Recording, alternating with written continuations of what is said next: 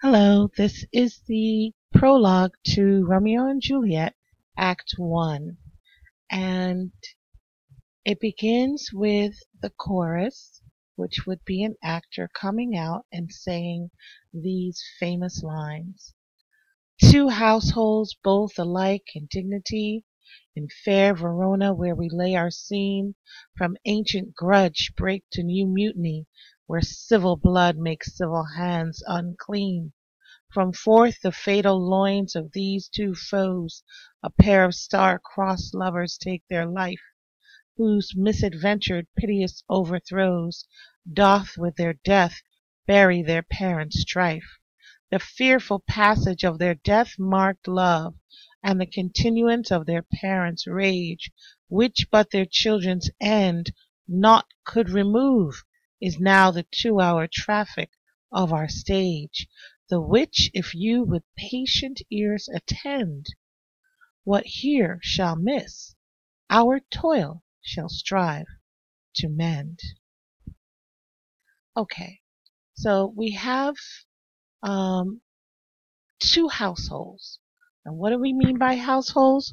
We mean families. The heart of this play has to do with two families. Both alike in dignity means that they're of the same social rank or same status in society. It's not that one is rich and one is poor. In this case, dignity implies that they are both upper class families, noble families. They should be leaders in their community. In fair Verona, where we lay our scene, is the setting. We're in Verona, Italy, and it's the 1300s. From ancient grudge break to new mutiny, we have an ancient grudge. A grudge is a hatred, a resentment, a feud, and it's ancient. It's been going on for a long, long time.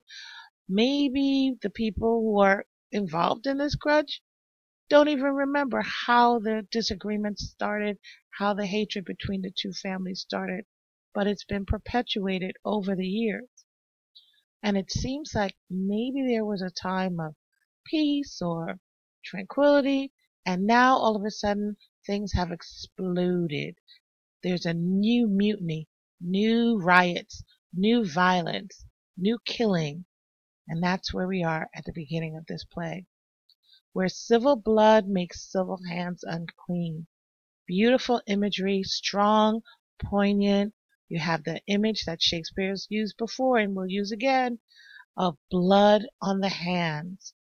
And why is that significant here? Because they're not fighting the enemy from another country or another state or another city.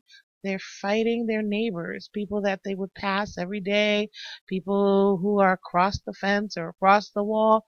Those are the people that they're killing. From forth the fatal loins of these two foes, a pair of star-crossed lovers take their life. It's important to read not just to the end of the line, but to the end of the punctuation so that you can get the full thought that the poet is trying to convey. So when we look at the line that says, from forth the fatal loins of these two foes, we have from, forth, fatal, and foes. It really sticks in the ear. It's supposed to be memorable, and that is called alliteration, the repetition of the F sounds in this line. What are loins? Well, loins deal with your reproductive region, your private parts. And the whole idea of fatal loins, instead of these families giving birth to something beautiful, something wonderful, they're giving birth to something deadly, something that's doomed. A pair of star-crossed lovers take their life. You have the pair, being Romeo and Juliet, that they're star-crossed. The Elizabethans would have recognized this to mean that their destiny was written in the stars, their meeting was written in the stars, but when it was crossed, that meant that it was doomed. It was twisted, broken, somehow tainted, so that they are fated, but they're ill-fated. Their love is not going to come to any good. How do we know that? By the time we get to the end of this line, what have they done? They take their life. And as one person said, instead of take their lives, it's take their life, because the two people are so suited for each other that it's as though the two have become one, but it's doomed. It's not going to work out. Whose misadventured, piteous overthrows doth with their death bury their parents' strife. This misadventure, this is the course of their love, is a misadventure. It's exciting, but it's not going to be good. And it is the only thing that overturns the strife between their parents is their death. So the only thing that stops their parents from fighting is their death. And it's ironic that the word doth with their death bury their parents' strife. The fact that Shakespeare uses the word bury here, which is a double death. The fearful passage of their death-marked love. Well, if your love is marked for death-marked, it's not good. That means it's doomed. And we come back to the whole idea of being ill-fated. They are doomed.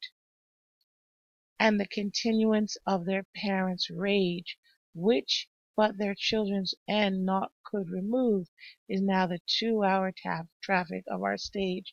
So the speaker has basically repeated what he told us in the previous lines, but tells us now that the events that lead up to the death of Romeo and Juliet are going to be the subject of this play, and that the play is going to take 2 hours.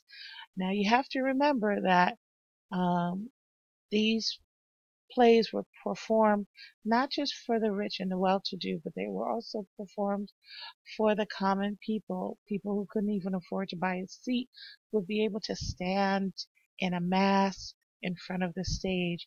And the speaker here is letting them know this play's going to be about 2 hours, and he wants them to be what? He wants them to be patient. He says, the which if you with patient ears attend, if you listen carefully, what here shall miss, what you missed in this introduction, our toil shall strive to mend.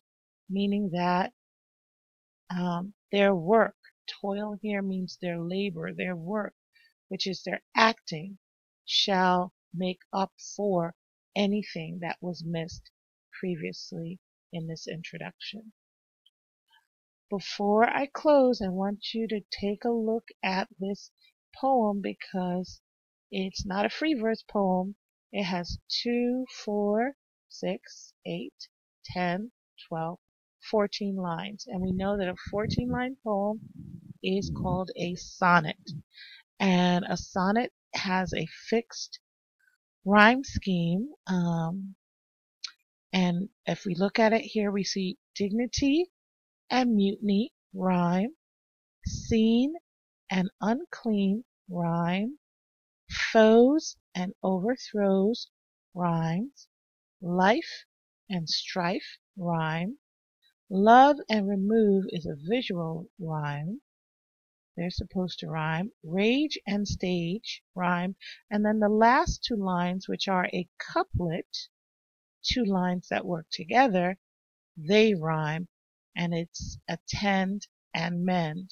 So there is a rhyme scheme here. It would be A, B, A, B, C, D, C, D, E, F, E, F, G, G. So these lines aren't just randomly put together. The author is working within a form, and he has to conform to that form in order to make the sonnet work. So if you've ever tried to make a sonnet, it takes a lot of time and effort. Shakespeare was a master of sonnets. He wrote over 150 of them. Okay, so I hope this helps you with the introduction to the play. As we continue, you will have to find passages that you're going to explain and give your interpretation. Okay? Thank you.